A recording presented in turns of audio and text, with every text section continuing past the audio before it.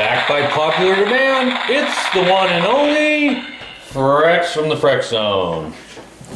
Hello everybody, sorry I haven't been around lately. I was actually in Denver, Colorado at a Fema training camp. Did I say that? Fema training camp. Anyway, I was there getting trained on how to do inspections during disasters. Anyway, while I was there, I was able to obtain 2 training videos. You're going to want to watch these. They're very, very interesting. It's going to answer a lot of questions for a lot of people out there. Here at the Frex Zone, I had several of our analysts look at these videos, and they came up with 2 conclusions. 1, FEMA inspectors may have a low IQ. Number 2, and this is kind of bad, but they may be slow learners. Okay? Anyway, you watch these videos, you decide, and see what kind of answers you come up with, okay? And remember, I had to obtain these videos on the sly, on the skinny, maybe? Anyway, they were appropriated from the FEMA camp in Denver, Colorado. And they may have gotten a little bit damaged, but hopefully you'll watch it through its entirety because it's definitely entertaining and it'll answer a lot of your questions. From the Frex Zone, have a great day and a better tomorrow.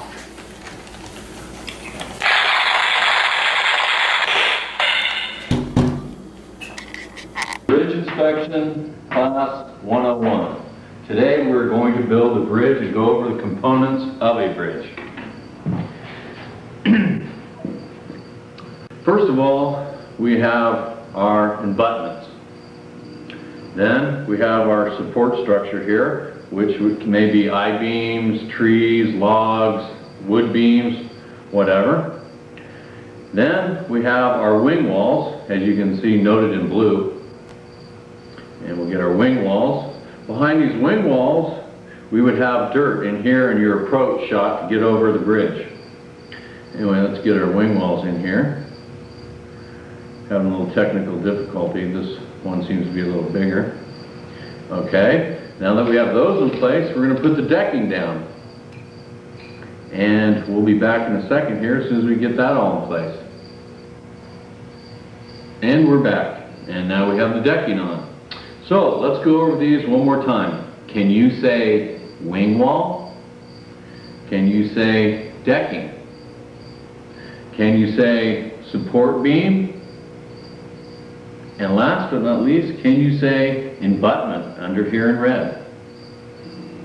Those are the basic components of our bridge.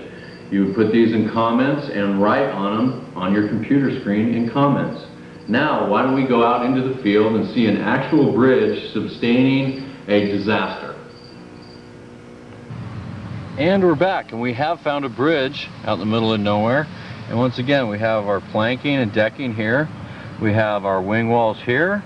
We also have on the embutment here, and right underneath here are the 2 beams that carry the whole decking. And we also have our approach fill here, which is very important, especially these wing walls. That's what the wing walls do, is hold the approach dirt in. So once the approach is all set up, you know, we're able to drive up onto the bridge, drive across safely and back across the other side. Now, in some occasions, we do have a natural disaster. Can you say disaster?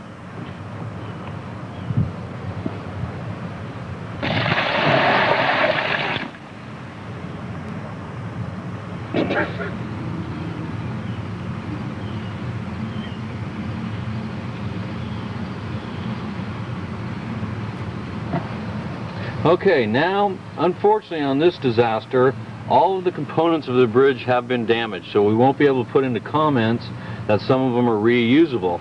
For example, if the embutments were still in place, there's no thing over here though, we could still use them. But since they're not, okay. But since they're not, we're going to have to rebuild this whole bridge. You go into comments and you use the measurements for every part, you know, your embutments, for your wing walls, you use the measurements. Also for your support beams, your planking that was used. Now if all this had washed away, then just use your best judgment of what's there. Talk to the applicant, ask them what was there. Anyway, that is basically our bridge inspection class 101. Hopefully you understand it. Are there any questions?